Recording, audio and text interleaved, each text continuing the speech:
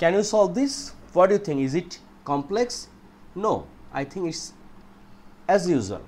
So inside second bracket, here is a first bracket where minus 3 by 2 to the power 2 and whole to the power minus 2 equals to 2 by 3 equal to the power x.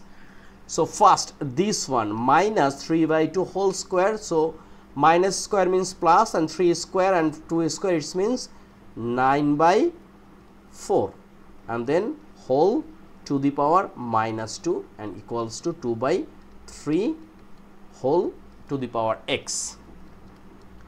So 9 by 4 to the power minus 2, it's a negative exponent. This one we can write 4 by 9 whole square equals to here 2 by 3 whole to the power x.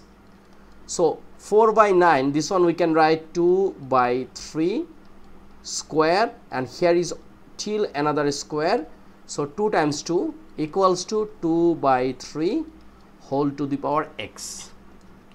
Now look, the base are same, which is 2 by 3, 2 by 3, therefore 2 times 2 is a 4 equals to x, and this is our answer.